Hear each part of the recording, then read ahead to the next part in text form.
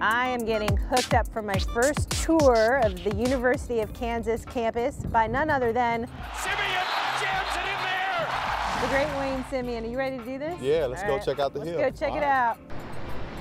Let's go back to Wayne Simien, the kid growing up in Leavenworth, Kansas. You know, my hometown was 50 minutes away from here. My mother and all her family were born and raised right here in Lawrence. There's no NBA team that's really anywhere close. Which makes them even more popular. Which makes Kansas basketball it. All these beautiful limestone buildings here. Yeah, this is actually one of the traditions on campus. There's limestones that were all over the area and built on Mount Oriad, and so that's actually where we get the rock chalk chant from. Do you know the history? That's it. What's this building here?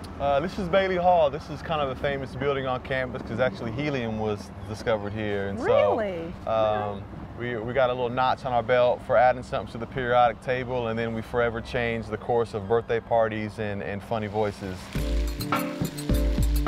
When you were here, did you engage a lot with the general student population, or did you find that the athletes all stuck together? As I found myself in my junior and senior year, I was actually spending a lot more time with traditional students rather than, you know, just hanging out in the locker room and things of that nature. What was most different about being outside the bubble? Just getting kind of a grid of what life looks like for a normal student, you know.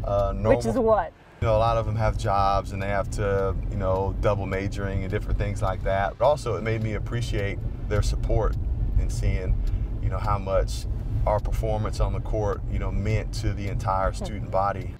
But I want to get out and check this out here. This is the Campanile. It was actually built as a memorial to veterans that were lost in several different wars. Also, it is kind of an entrance into your graduation day. But what a lot of people don't know is that athletes, this is a training ground. Like many of us had to run up this hill. So it kind of serves as a dual purpose and has good memories on graduation days, not so good memories on conditioning days when we had to run up it. You were able to experience an NBA championship with the Heat in 2006. There were some injuries, the trade to Minnesota, and by age 26 you were out. You miss basketball? You know, I don't. Really? I don't. You know, I gave it every single thing that I had when I was out there on the court. And there it is, Allen Fieldhouse in all its glory. Yeah, you know, I didn't have to take this way on game days, but I would actually come out of my way to drive up Naismith Drive and to get a good front view of Allen Fieldhouse and to kind of let those different historical moments kind of pass through my head and to really kind of set the tone of, hey, it's more than just a game that I'm going to be a part of in there, but it's a historical experience.